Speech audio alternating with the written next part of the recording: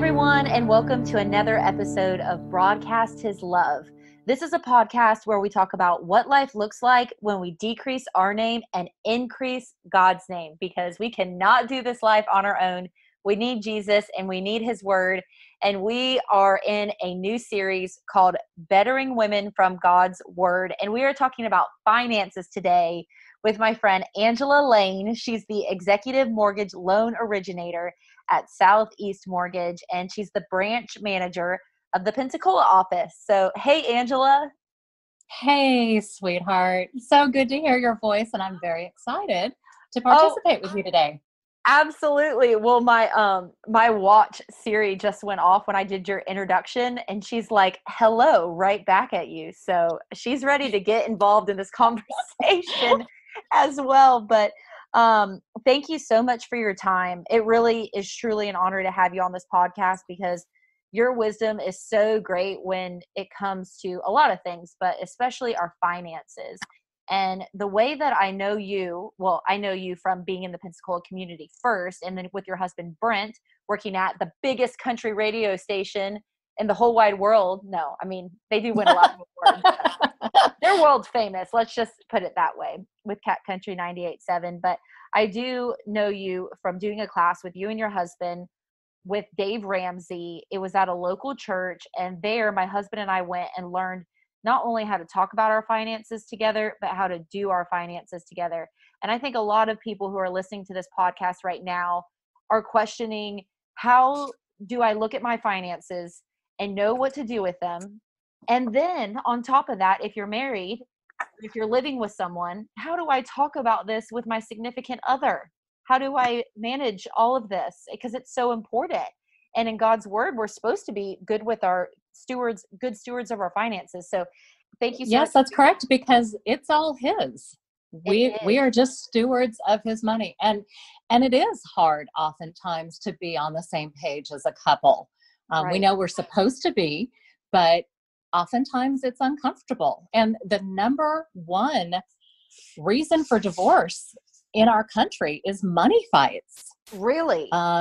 Yes. So you would think, taking the stress out of our financial lives would be so beneficial for our marriages, for our families, for our children.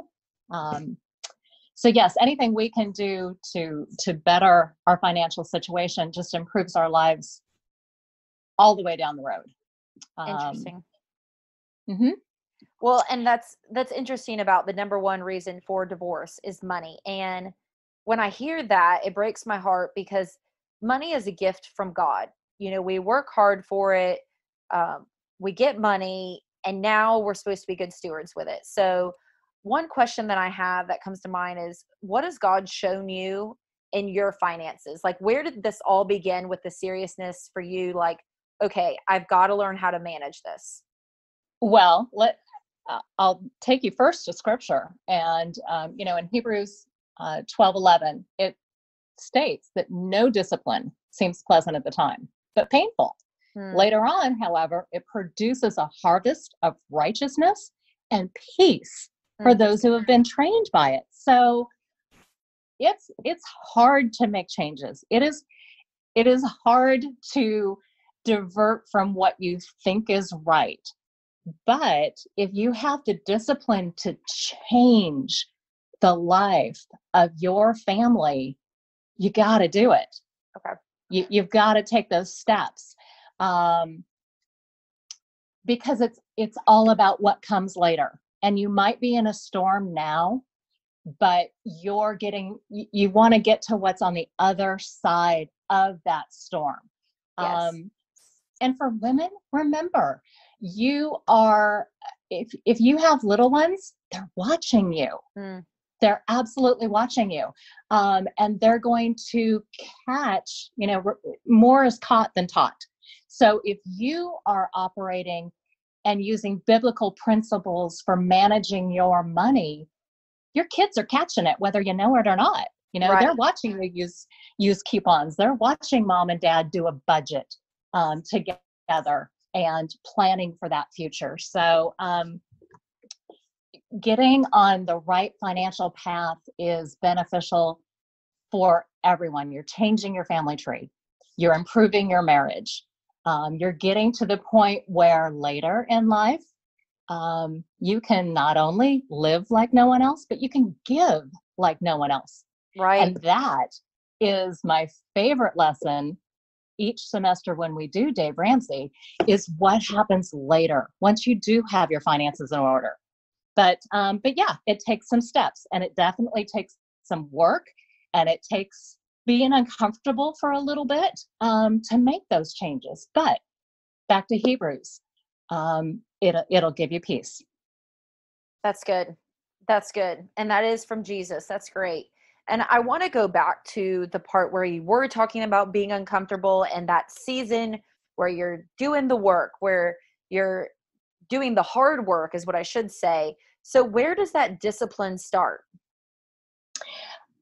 Simply put, it's a plan.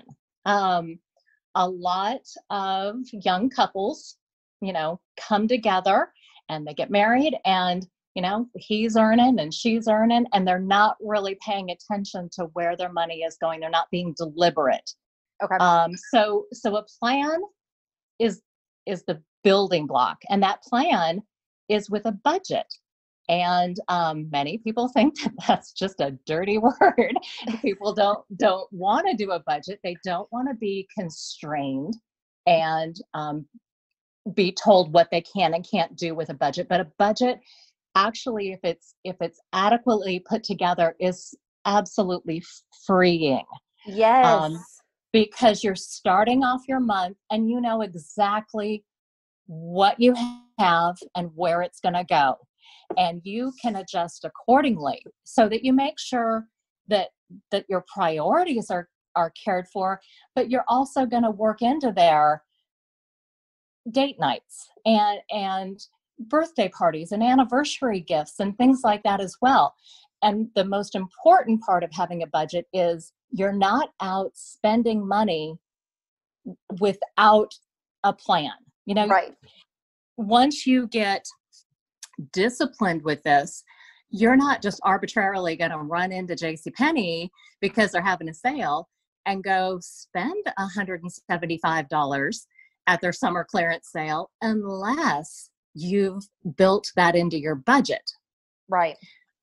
And that's the basis of all of this is you've got to have a plan. You've got to have that budget, and that budget will be absolutely freeing because you're going to see what you've got, where it goes, and what's left over and what can be done with it. Right. So that's first is making a budget. You need to have an emergency fund established. As I'm a loan officer, I have so many people reach out and they want to examine and look into home ownership, but they don't have a savings, let alone any funds to fall back on in case of emergency. Okay. So that is what Dave Ramsey wants you to begin with. Baby step number one is to put $1,000 in the bank, which sounds like a lot, but having that $1,000 sitting there to assist you should anything arise is going to help you keep your budget.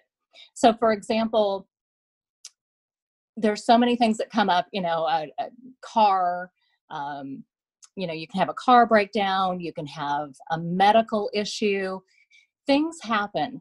And if you have that money set aside, you're going to go ahead and use the funds for that emergency rather than going and putting it on a credit card. Right. And then taking months and months and months to pay it off. You've already got that set aside. That's what it's there, is to take care of that little emergency. So you take care of it that way. Yes. So establishing funds that are there to help you in times of crisis, because it will come up. It absolutely will. We all have something each week that shows up and it's in our lives unexpectedly, but being able to have the plan to take care of that is so much of it. And what a moment of harvest in your weakness to say, hey, my car broke down or my AC just went out and it cost $1,000. What a moment of harvest in your weakness to say, thank you, Jesus. I have this money saved aside. This is not a problem for me. This is not a problem for my family. I am not putting a dent into our bills, into our finances for this month or the next month, but I will need to rebuild that emergency fund. Thank God it's there. Like that's just how this thing works. It's a plan that has to be worked out. It has to have legs. It's not just a plan that sits there. It's a plan that you make, that you do, and then you have to do the hard work to keep that plan in place. Absolutely. Well, think. I mean, so many of those things that would come up would go back to having a money fight, an issue between, a husband and wife, because all of a sudden, there's this big financial alligator in the room, whether it be an alternator or a broken arm that has to be dealt with. And if you've got the money set there, there's no fight that's going to occur. Right. You both are going to look at each other and you're going to go, hey, we're going to be okay. We've saved for this. Yes. Oh, what a rewarding conversation to have with your spouse about money. And that's what we want. Angela and I want for you all who are listening. We want healthy conversations about money because it is possible. It is tangible. God does give us money. Like we do have money. It's a thing in the universe that we work for. We're supposed to work as Christians, okay? We're not supposed to be sitting on the couch. We're supposed to be working if you're willing and able, okay? So God does want us to use our money wisely. And these are the things that you can do today with your spouse or just by yourself. Angela, we had on a guest a couple episodes back. Her name is Mignon Francois, and she owns a cupcake shop in Nashville, Tennessee, and then another one in New Orleans. And she shared her story that she only had 15 cents, and she sat there and prayed, and the Lord just gave her wisdom about what to do in this. And she started with the Dave Ramsey plan, and now she has a multi-million-dollar company thriving. And I know she's going through some stuff right now with COVID, but still, like, the Lord has prepared her, That's amazing. It's amazing. Like, this stuff actually works. And so if you're listening right now, this wisdom that Angela is telling us, and we're still going. I think we're just bridging into the next point that you're going to talk about, but this stuff works. So I don't want to hold you back. We've already talked about 2 different points about 1, make a budget, and 2, make an emergency fund, putting away $1,000 as quickly as possible. So what's next? Yes. And to get that $1,000, I mean, it may seem daunting, especially, right now, if you're having some financial trouble, you may wonder how to make $1,000 appear. But think of it this way: if you had a sick child who needed a vaccine that was $1,000, you'd do whatever you had to do to raise those funds. Yes. You would have a garage sale. You would sell extra exercise equipment that's gaining dust in your home. Right. So there's definitely things you can do to put that $1,000 away and provide you that peace of mind going forward. One of the greatest tools that I feel is for a budget is doing a weekly shopping list for your family. I think it's so important, much like a budget is a plan, a shopping list is a plan for your budget, because it's going to help you stay on track. And this is something that when Brent and I first went through Financial Peace University at our church, it's what made the biggest initial impact, because I never made a shopping list. I never really thought about it. I just would go to the store when things got low, and you just go up and down all the aisles, and I'd fill my cart with whatever I thought everybody liked or needed or wanted. Right. And by me taking the time to go through the weekly ad and looking at only sale items, and then taking another step to maybe try to find coupons I might use. So I was really trying to get the benefit of every single dollar that I was going to let go at that grocery store. I was going to get the most for my money. So what I chose to do is I focused, I shop here at our local grocery store, Publix, right? And I focus on their buy one, get ones in their ad each week. Okay. By doing this, it gave me the ability to load up my pantry with staples when they were at the price point that I wanted. So if I know, let me just choose, for example, Kraft macaroni and cheese. Say that I know that that's something that my children at the time would eat on a real regular basis. I would Okay. only purchase it when it was buy one, get one free. Otherwise, it didn't go on my list. Okay. And when it was buy one, get one free, I made a point to get, say, 6 of them. So I had enough for a couple weeks worth until it would be buy one, get one again. So that's just one example, but it works for so many items, tuna and, other just staples that you purchase when they're at their best price, because they're not going to go bad. They're going to be in your cupboards, they're going to be in your pantries, and they're going to be there when you need them to make those meals for your family. But I would go through that ad. I would take down all of the BOGOs. I would get my coupons. And what we did is we went from spending $1,200 a month for our groceries for a family of 5 to spending $600 a month for a family of 5. Wow. Just 50%. completely. Yes. Just cut that budget right in half. Well, it wasn't a budget before. That's a poor choice of words. I was just grabbing stuff off aisles, but having a list and sticking to it and buying items when they're at the price I want to get them is huge. And I don't waver from it. Our son can tell me he wants a particular kind of cereal, and Okay. I will look him straight in the eye and say, next time it's on sale. Like I'm not going to grab it at a regular price, because That's at some good. point it'll be at a better price. Right. Yes. Oh, I love that you're standing firm in that, because it's so true. As parents, you want to, oh, my son or daughter likes this item.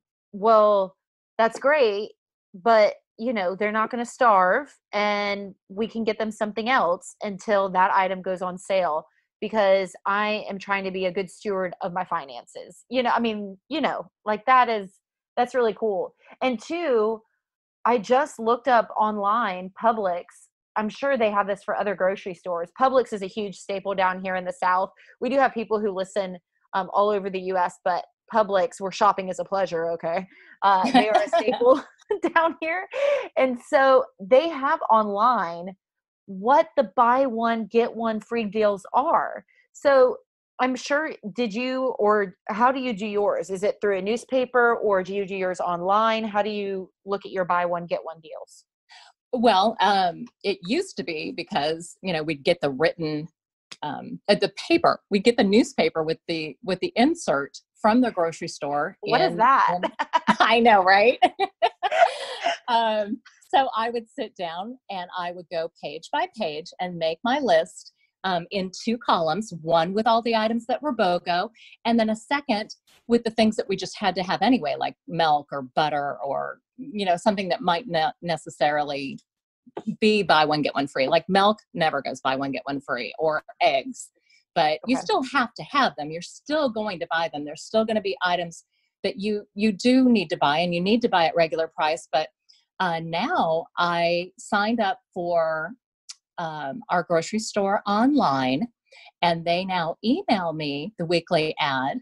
And each week I Really? also get a $5 coupon, $5 to use off of a a $30 bill. So What? this helps. Then it helps me save additional money for those items that I do have to buy that aren't on sale. Interesting. Okay, I didn't realize that they would have mailing lists, but okay, so is this at Publix? You signed up for their mailing list, and this is what you're getting? Yes. Hmm. Okay, good to know. I didn't know It that. is. All It right. is. And a lot of other wonderful grocery stores out there have rewards programs, and where perhaps you hit a certain dollar amount of shopping, and so then they are going to give you, say, $3 or $5 off your next shopping trip or something. But that's it's important to look through the ads and to have your list, and compare the grocery stores that you have available to you and Right. what they might have. Oh, that's so good, Angela. That's so good, because someone who is listening to this, who is wanting to make a change and willing to make a change is going to take this information and make a change. And this could be huge. I mean, this could be huge not only for the short term, but like you were saying, for the long term, for the harvest. So yeah, I know you have some other things that you want to talk about. So what else what do you have on your mind with this finances and how to manage our money? We live in a society. I guess probably the other thing I'd really want to caution everybody about, and especially, this sounds weird coming from a lender, but debt is not a tool. It doesn't make you wealthy by using debt. It makes the banks wealthy. They're the ones that ultimately receive the benefit for you using credit. There's no way to work a system and work a deal. Cash is really the best use of your money. And getting into using debt, payday loans, or, doing 90 days, same as cash, things such as those, ultimately can put you in trouble.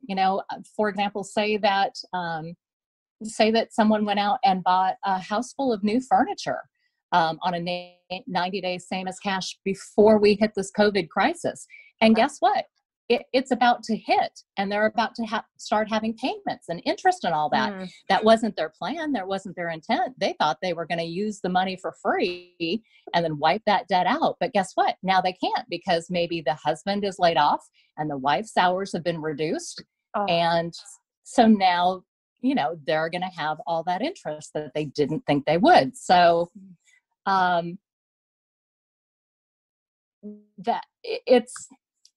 debt is obviously good from my perspective, right? Because I'm helping someone finance a home, right? Which is totally different.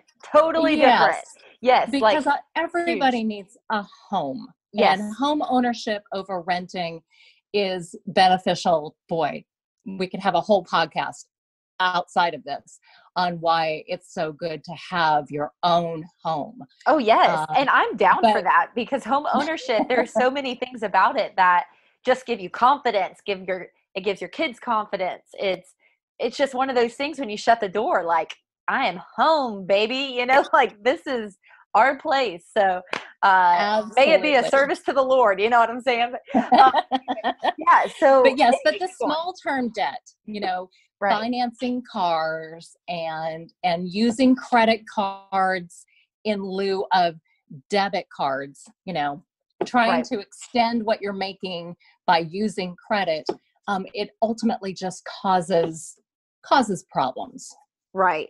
And I think the big thing that you were talking about, and I really just want to bring it home, is that when you buy a house, that's not at all, and this is exactly what you were saying, that's not at all comparable to credit card debt that you would get buying a sofa or furniture. You know what I'm saying? Like that, those are two totally different things.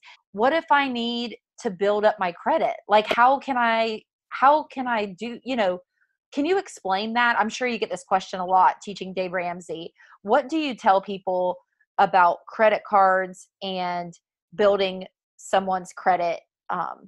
Just, can you walk us through that? Do you know what I'm saying? Mm-hmm. Okay. Sure. Yes. Yeah. I'm phrasing that terribly, but yeah, no. And kind of quickly to just sort of cut to the chase of it all. A lot of what's important in building your credit is the types of credit that you have on your report. And if you are going and getting those little quickie payday loans and you're going to like a little finance company, those are viewed through the algorithms as almost as if you have a problem. Okay. Because they're seeing it as financially you're needing to go and get those type of loans in order to make ends meet. Okay. Whereas if you go to your local bank or credit union and you take out a Visa, and perhaps you use that for something that you buy regularly, like your gas weekly, So you're buying it for your gas, and then you are, because it's through your bank or your credit union, you're moving the money right back from your checking account right back over to that credit card. Okay. So the algorithms are picking up that you're using credit, but you're not abusing it. Good. You're not gaining a balance. It's very important that you not exceed 30% of your high balance. So if you go get a $500 Visa, $500 limit on a Visa at your local credit union, you want to make sure that you don't carry more than $150 balance. Okay. That something like that is a fantastic tool. And that's what I tell a lot of parents who perhaps they've got children who are just out of high school or just graduating college, and they know they're going to, have their first, big job, and they want them to establish credits so that they can purchase a home. Good. This is a really good tool to use it, but not abuse it. Oh, that's so good. Do you know of a website or anywhere where people can go to get more information on just education for what you just said? Well, I always refer to Dave Ramsey. I really do. He's brilliant. So Right. He obviously has the Financial Peace University course. So you can go to his website, you can sign up for that. They're doing it virtually now. So no one has to really even have any contact with anyone. You can do it in your own home and learn so many tips and benefits to his program. Also, he wrote a book, The Total Money Makeover. Yes. Oh my gosh. Yes. Fabulous book. And right now people are reading like crazy. So Total Money Makeover, y'all, put it on your list. Things to read. Yes. So I would say that those are fantastic tools for helping anyone listening to this kind of do a deeper dive and pin this down for their situation. Also, I mean, Dave Ramsey's on the radio. Right. He's on local radio. He does a radio show every week, and it is crazy inspiring. And on Fridays, it is full of people. They're probably not doing it live, but they'll have people call in and they do the debt-free scream. And there's nothing like having a husband and wife come together on a call and talk about what God has done for them in a period of time to help them come together and wipe out that debt and allow them to then live like no one else. Exactly. So, and then the greatest thing about it is, oh my goodness, they say it's better to give than receive. Then you can bless other people. It feels so good. There's nothing like hearing of a story of, maybe someone, and boy, I bet you there are countless stories, given, the storm that we're in right now with the COVID crisis. But, when you hear of a single mom who's struggling with her car or with her light bill or something, and there's nothing like being able to anonymously just bless her. Yes. Oh, let's do more of that, you guys. Let's be a community. Let's be Christians who walk by faith and do good works. Do that. Let's bless people when they see, we see that they need it. Let's just bless them. But in order to do that, we have to be good with our finances. And that is why we're having this conversation with Angela and in this series of bettering women from God's word. It is good, like a Proverbs 31 woman, to know where your finances are and know where they're at from doing the work and the labor that you're doing. So I think something that I would love for people to take away from this is when, Angela, you kept saying, where it is, you have control of it. It's one of those things where we might not have a lot of control in our lives, but the money that's coming in, we do have control of that. And so now we want to be wise in that. And so I have learned so much from this today. Angela, is there anything else that you would like to mention? Well, I absolutely appreciate the time. As you can tell, I'm so passionate about it. Yes. Just coming together with my husband, It was, gosh, more than a decade ago. It might have been about 12 years ago now. It just changes things so much to know that we're on the same page and that we have a plan and we are working together on a goal. And I can't say enough to encourage anyone listening that you can do it too. You really, really can. I was the one when my husband proposed Financial Peace University, I was the one who said, no way, I'm not having anybody tell me what to do with my money. Right. And here I am today. And I will tell you, it has been the biggest blessing for our marriage and for our children and for our future. I love that. Those three things: for our marriage, for our children, who they are watching, like you said, they're watching you, and for our future. And so you said this happened 12 years ago. So that's the thing about just watching people in their lives, is when they're still doing it years later, they're putting their money where their mouth is, especially in this sense. So if you're still saying this 12 years later, mm-hmm. That's awesome. I am. It was not a fab. It was not something that we took lightly. It was not just a little blip on our radar. It changed our lives forever, and our children. And I'm telling you, I mean, we now have 2 adult children, and they spend wisely. They are out of college without student loans. They own their cars free and clear. Our oldest daughter and her husband purchased their home on a 15-year fixed rate. Awesome. Everything is getting done as it should be. And it's because they watched us go through this. It's unbelievable to have a teenage daughter in high school who needs makeup, and she's coming to you saying, hey, what do you got for coupons this week? Oh, that's so good. Yes. I hope that happens with our family. That's good. Well, too, I wanted to ask you, I always ask our guests this, is what scripture has been helping you in this season? The scripture that comes to mind, that always seems to come to mind, and it came to mind immediately when I received a not a very good medical diagnosis a few years ago, but immediately placed upon my heart. And whenever I feel that things are just a little tough, is Philippians 13. I can do all things through Christ who strengthens me. Like, that is just, it is my anthem. I hear it and I feel it. And I know that he is on my side and he's got me. Yes, he's got you. And for Angela, do you want to share a little bit about where you're at with your health journey? Just to encourage someone else out there, if there's, you don't have to share everything, but like if there's anything that you would want to share with our guests. Well, I guess, I just realized I didn't even really talk about the benefit.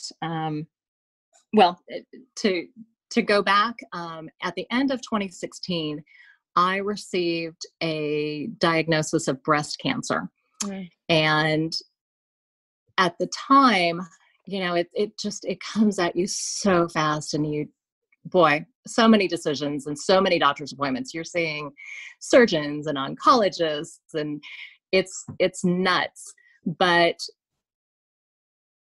I've come through that. I guess I'll first go and tell you that I'm fine. I had a double mastectomy, and I've gone through reconstruction, and I take a daily inhibitor that I'll take for 5 to 10 years. But aside from that, I am healed, and I am doing amazingly well.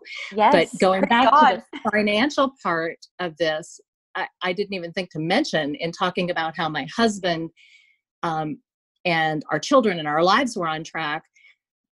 If we had not gone through Dave Ramsey, getting that diagnosis of cancer, a double mastectomy and many surgeries to follow. And we're financially fine because we had taken all the steps to make everything right first. And that was God. That was God leading us all those years ago to take the steps to come together, to grab each other's hand and get on the same page and fix our finances. Wow. How long ago was it that you said you found out you had breast cancer? It was November of 2016. Wow. So 12 years ago, God was planting the seed. Oh, Oh yes. my Yeah. goodness. Yes. Angela, that is beautiful. In times when we are so weak, God is strong. Like that is what that story says. Because something like cancer, I can't imagine. I mean, I haven't been through it. But just hearing other people's stories of what that's like and all the emotions that go into that, the last thing I would think you would need to think about are your finances. Wow. And we didn't have to, and that was really amazing. I remember vividly taking the phone call from the doctor's office after I'd had it was just a routine annual mammogram. Mm-hmm. And they were calling to tell me that they needed me to come back in, that based upon the mammogram they needed to do some further screenings. And as I sat and the nurse was making arrangements, trying to find that appointment she could put me in as soon as possible, it was laid on my heart at that very moment. I had 100% peace, and I knew that God was going to use me. I wasn't scared. I didn't cry. I knew it would be okay. Wow. What a testimony. Oh, Angela, this has been so good. Okay, I am sure like there are so many, I could keep this conversation going, but I do definitely want people, if they want to connect with you, how can they connect with you, Angela? What's the best way to reach out? Instagram or whatever's best for you? Many different ways. Yes, I'm on Instagram as Angela Lane. I have Facebook, Okay. again, Angela Lane. My number is 850-776-6094. They would find that online as well because I use it for my business as well. Right. And my email is angela.lane@southeastmortgage.com. That's so good. And you do have the voice of an angel and your name is Angela. I love it. The first time I met you, I was like, no way. I mean, your name is Angela. You have the voice of an angel and your husband works in radio. I mean, come on. That's just like the coolest thing to me. So anyway, you're awesome. I appreciate your time. I know people who are ready. They've been taking notes and they're ready to make a change and they're praying about it and they're going to have a meeting with their spouse about it and we're going to better women from God's word. Oh, I love it because God wants goodness for us. And so that excites me. Yes, he does. And they can do it. They can do it. I promise. Yes, we're your cheerleaders, okay?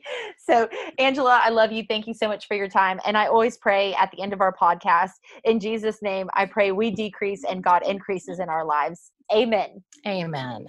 To connect with Angela, you can go on Instagram and follow her at Mrs. Cat 987. That's MRS Cat, CAT 987. And you can follow Angela and connect with her. She also left her cell phone number and her email. So feel free to connect. And then when we talked about Dave Ramsey, he has a monthly planner online, and I have the link to that below. So it's a PDF. What you're going to want to do is open up the PDF, print it out, pray about it, sit down with your spouse, or if you're sitting down with yourself, and write down those monthly expenses. We're going to get into all of the dollars and cents. Another thing that Angela was mentioning is control of your money. So this is big with Dave Ramsey. He wants you to value $1. So in each spot, try to make it as close to whatever that cost is as possible. This is really encouraging.